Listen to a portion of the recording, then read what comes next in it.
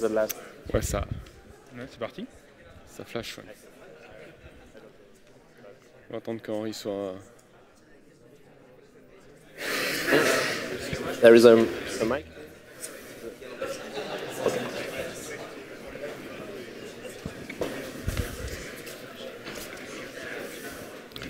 Je laisse démarrer. Je sais pas. Okay. We can start? Yeah. All right. So shall we start? So thank you all for being here. So welcome. Today. Thank you. So today we're gonna present you the the use of Blender at Airbus through various use cases. So first, let us introduce ourselves. So my name is Henri Hebeisen. I'm a freelance CG artist and also a Blender trainer. And I did a lot of lighting, compositing on the stuff we're gonna show you today. Yeah, hello, I'm Joel. I used to be an archivist freelancer, and now I'm working as an animator and especially as a layout artist. And I also a member of RGBA Collective as Henri. And I'm Alexandre Fraisse, and I'm working at Airbus. Well, basically, my job is to find, let's say, creative solutions to industrial problems using 3D technologies. And so, okay, as you can see, that's not really a plane, because at Airbus we are doing actually much more than only planes. We are doing helicopters, jet fighters, drones, and spacecraft. And that's what we are here to talk about. And so, well, we are doing various kind of spacecraft. These are telecommunication spacecraft with big antennas. Also, we have scientific spacecraft with different kind of payloads for cartography, climate change monitoring, and this kind of thing. But we have kind of a little problem with spacecraft regarding communication, I mean, because they are actually very hard to see in real life. Because, well, first they are designed, and then even when they are manufactured and assembled, we want to take very good care of them because it's a nice piece of engineering. And so we put a lot of protections all around it, and so we actually never really see them. And because then it's placed on top of a rocket, and then it's sent into space, so we don't really have the opportunity to see it. That's actually not the right video. Well. No?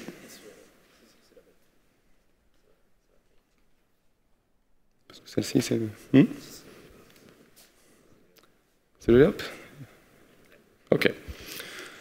And so, yes, and once in space, it's a real difficulty for us, of course, to get any shot about it, as you can guess. So we heavily rely on, well, CG renders. So well, I'm gonna let you enjoy this little guy going into orbit. And so as you will see, we actually use only Blender to do all of this.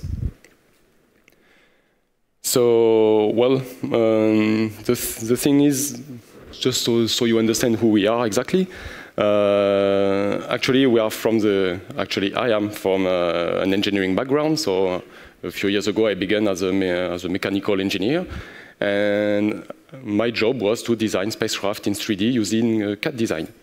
And so very frequently, I was asked to export my designs to an external company who then will handle the render. As you can, I'm sure you probably know, from an artist's perspective, working with CAD inputs, it's always a struggle because, well, it's heavy models, they are poorly tessellated and so on. But believe me, from an engineer point of view, exporting these models is even worse. It's really terrible. So then, this is due to the fact that this process is kind of messy because, of course, it's all, we have two different worlds, actually. We have the engineering worlds with their own set of tools, with CAD design, FEM simulations, and so on. And then, of course, there is the entertainment industry with 3D gaming, I mean, animations, and so on. And the thing is, we don't really have any bridge between these two worlds. Both of them are using 3Ds, are using a lot of different tools, but it's not, the community doesn't really talk to each other so much. But at the time, it was 6 or 7 years ago, I actually used Blender at home as well. And so I decided, well, what the hell, I can give it a try. Because Blender is free, open source, and very easy to install. So I actually take it onto my work computer, and then the next time that I was asked to export my models, I did export the models, but as a bonus, I also gave them my render. Well, it actually worked pretty well. The render was very comparative to the external company ones, but with only a fraction of the cost, because actually I managed the entire process. I mean, I really streamlined everything because I knew exactly where to put the light to have a physically correct illumination. I knew where will be the materials, the different kind of materials, and I especially knew how to import, what to export from the CAD software, and what I should model directly into Blender. And so this was a real breakthrough for us. And so that was, yeah, a nice achievement. And so from this, we actually had a lot of new demands for renderings. And so actually right now we have a little in-house studio production using Blender to illustrate our products. And so, so now we are illustrating a little bit all of our spacecraft projects. And sometimes we have some exotic demands, and this is one of them. We had the opportunity actually to illustrate a transformation project which deals with the digitalization that is going on at Airbus. So how new technologies will help people to do their work more efficiently and more safely in a nice environment. And so, well, I'm going to let Joël tell you more about it. So this was the biggest project that our small team do.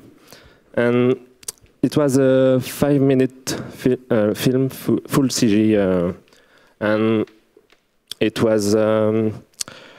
we started for the artist team 1.5 years ago, and the goal of this movie was to show how the manufacturers will produce satellites in the next 3 to 5 years.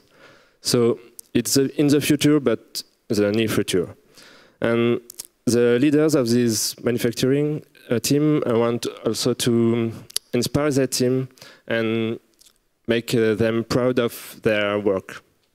So to start this project, there are the world of the engineers and the world of the artists, and the two worlds are so different, so we had to have several meetings to share our knowledge. So engineers teach us how satellites are made, and the artist team learn them how to make a movie. And it was very rich, so we can understand each other. And so next slide is a teaser of the movie. So if we can.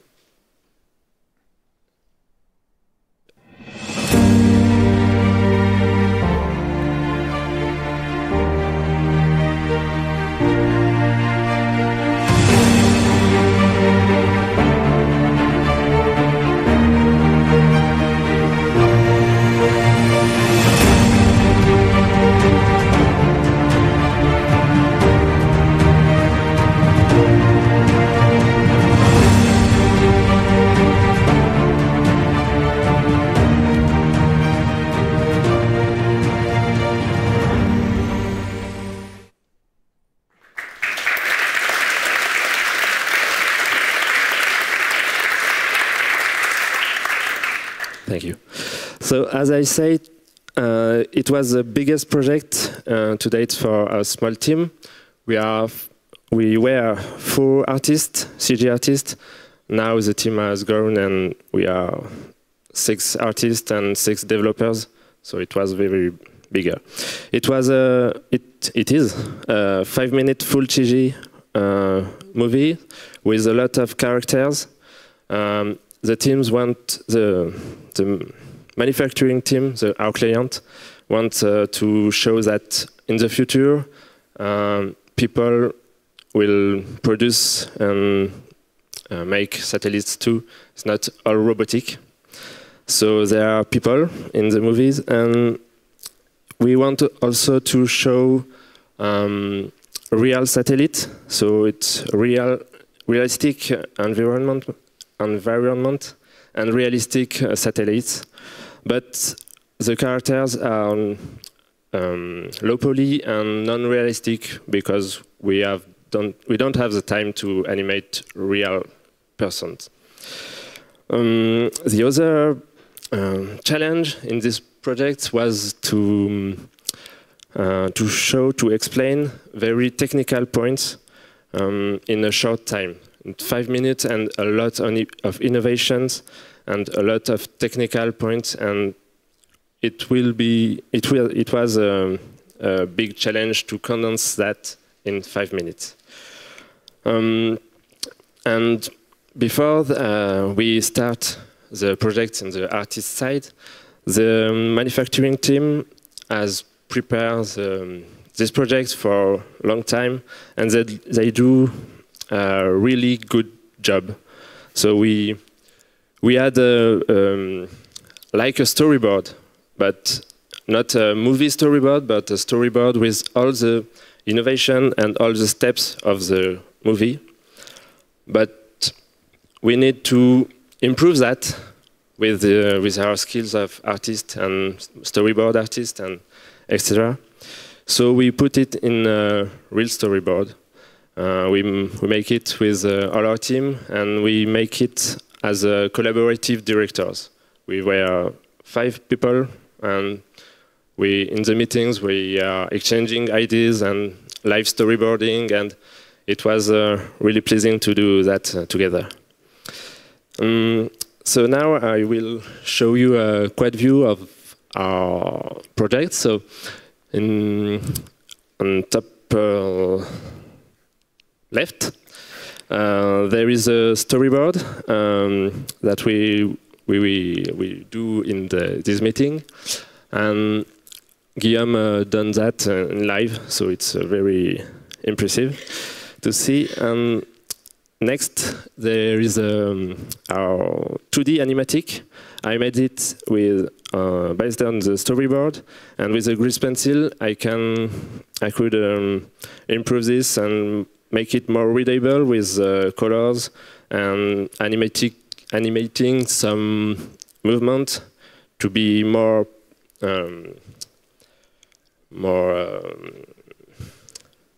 to do the timings. After that, we get about 4 minutes movie, and then the 2 dimension is cool, but we want to be in 3 dimension. So I make also a 3D layout, and I model extra ultra low poly models in the bottom left. We need that because the huge scale of satellites and the huge scale of manufacturing rooms, and with people it was difficult to make the shots fine. So we need this 3D layout, and I use the Blender render to get also the lighting in the OpenGL viewport. I use also some grease pencil to add some improvement on the image. And after that, we add the voice that explains every innovations. And with the amount of explanations, the movies go to the movie gain 1 minute, and then it's 5-minute movies. After the layout finished, we go to the animation. We don't have any pictures of animation, but you can see the final render at the bottom right. And after the animation, we made with 2 people, the lighting team of, it was Henri, the lighting team. and Guillaume. And so he will talk about lighting. Thanks. So there were a few challenges about the lighting. So the environment had to be photorealistic. So because the real star of the movie actually are the innovation that we see in the clean rooms. So that's what we want to emphasize and to put in light. So and of course they wanted to be photorealistic, perfect. So we use cycles as our render engine. And the second challenge was that the movie has many shots. It's like 50 shots in 5 minutes. So I had to spend less than 1 day per shot to light. So I had to be really, really fast. But the good news was that most of the movie takes place in this kind of environment. So it's a clean room. So it's a room where there is no dust at all. And all the clean rooms looks like each other, so it's quite easy. So what I did is that I just created a reference lighting that I copy and paste in all my scenes, so I could be really, really fast. And we had to use small tips to get our lighting correct, because these are quite big scales scenes. So as you can see, if you see the size of a character in this room, you can see that yeah, it's a big closed room, and it's not the ideal case for cycles, because the closed room and big closed room generate a lot of noise. So we had to find some tips to get rid of the noise. So what we did is that even if it looks like we are in a closed room, we did like everybody does in the cinema. So we just open the room. So it's really easier. So we just build like a set. We just build the wall that we need. And another issue that we had is that from in the real world, the lighting in this clean room comes from this big spot like there. So our first idea was to do, okay, we are using cycles, it's photorealistic, so let's just replicate what is in real life and put some powerful lamps in these places. And it's a really, really bad idea, because so we've got a big scene and these tiny little lamps in the scale of the scene. And this generates a lot of noise, a lot of fireflies, because we can see it a little. Almost all the surfaces of the sets are reflective, so you've got bounces of light, and it's quite a nightmare to render. So we did like everybody does, that we cheated.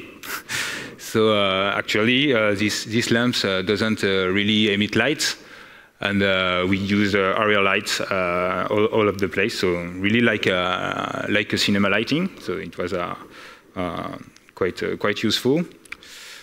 And then with this technique, we went on and just build all the lighting. So as you can see in this split screen, we have a coherent lighting on all of the movie, because once it worked for one scene, I just had basically to copy and paste my lights, move a little light just to adapt to the shot, and it was all right. It's another example. So this one is it's a little bit different, but it's kind of the same principle.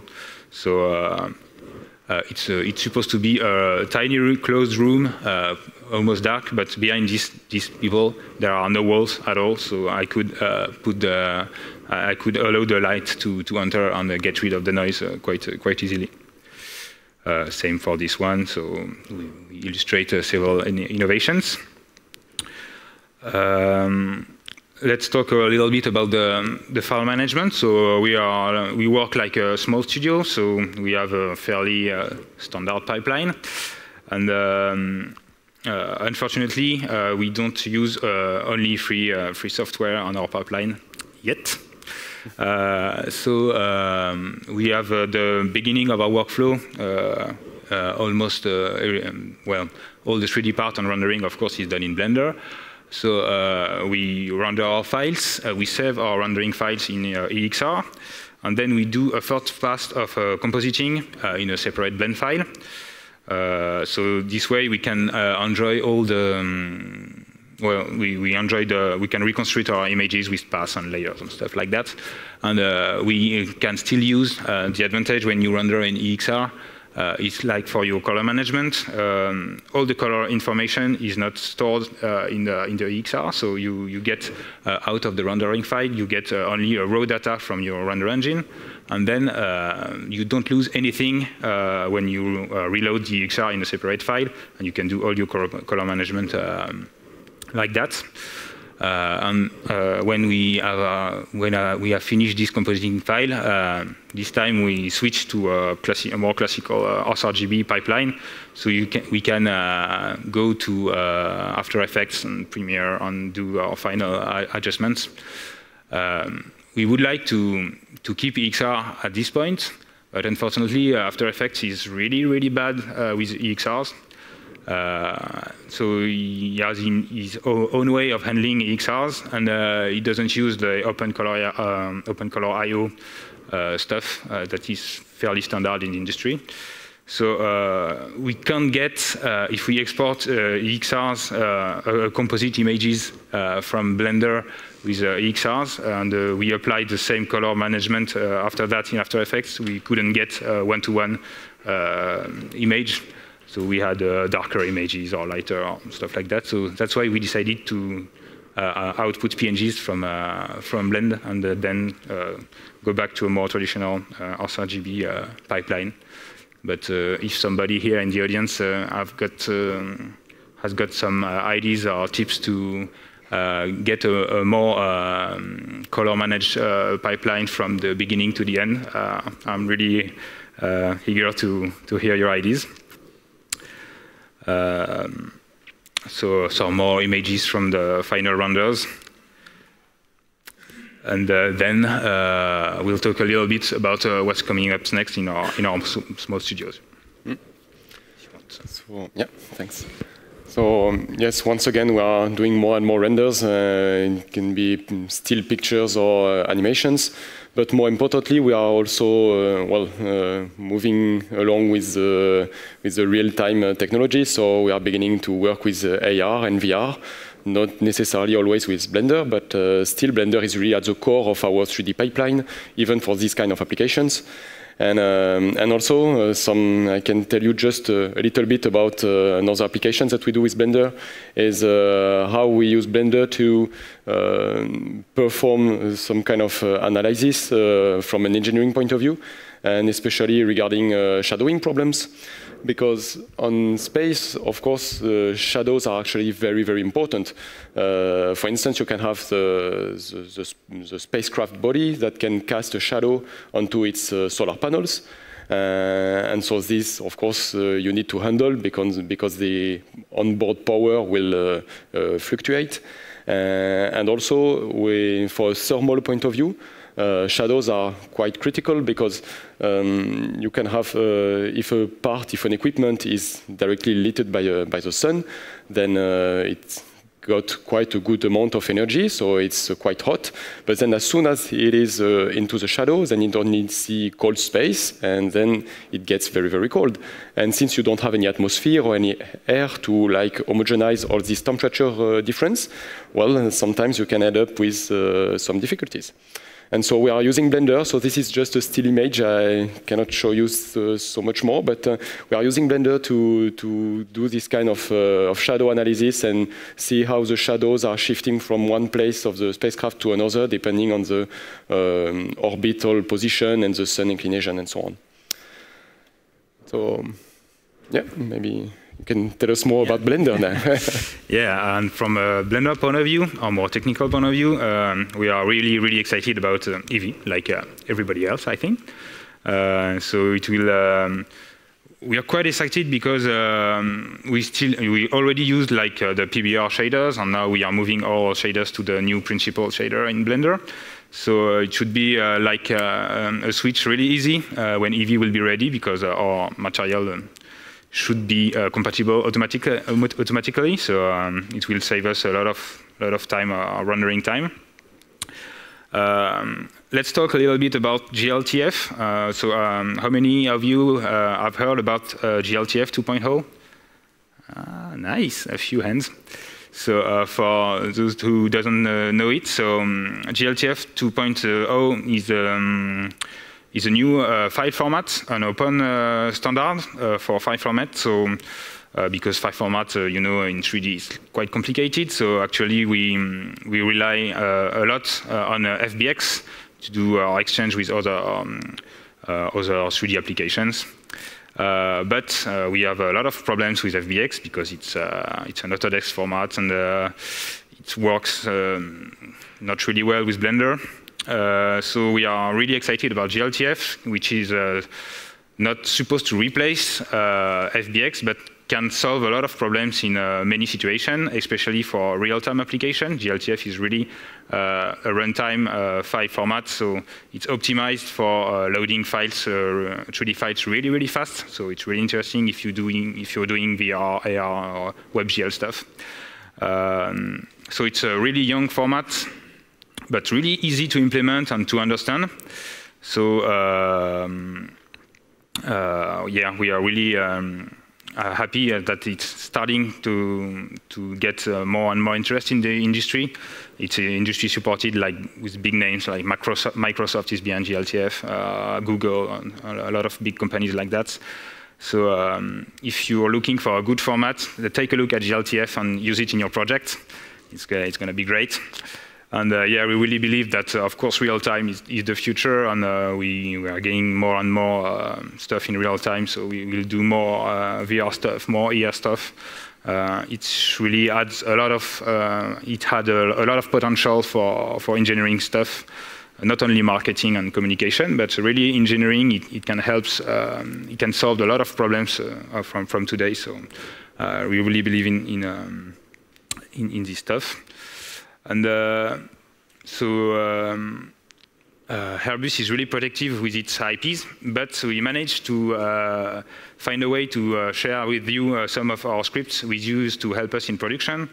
If you go on my GitHub, you will find a few scripts that can help you, especially if you're using CAD files, imported CAD files, and you work on really heavy models. This one here can help you a lot. So there are a few tools like to select all the screw, for example, in one click in all your models.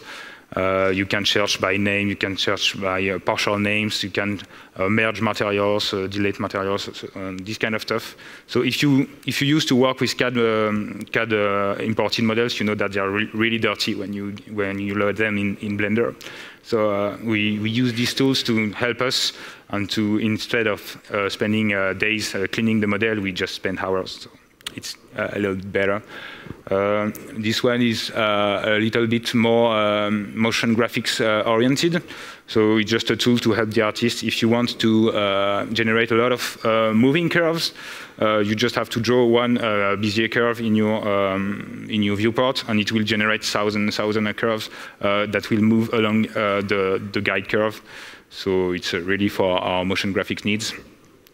And the last one is less Blender oriented, but it's for people who have troubles with FBX, who can't open FBX in Blender. So we wrote a tool that is based on the Autodesk FBX SDK, and that can solve a few problems. So if you have any problems, for example, if you have an FBX which is binary that Blender cannot open, this tool can open the FBX and just output an ASCII FBX that Blender can load. So it can be quite useful.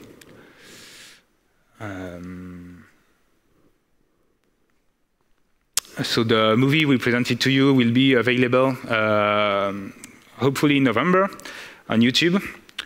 But if we have a few minutes more, as there is no presentation after all, we can share it to you. We got the authorization from Airbus to show it to you. So it's a 5 minutes, so if you want to watch it, we can watch it now.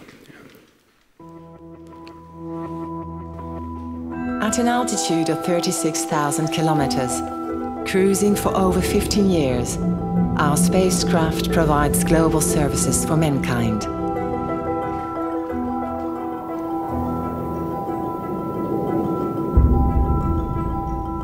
In a future driven by innovation and communications, the need for efficient data.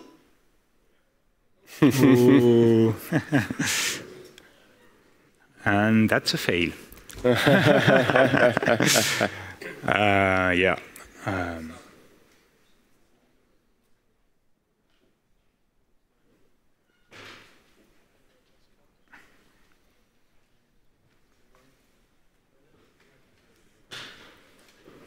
All right, so if you want to see it, maybe you can go see us and we will show you on our computers.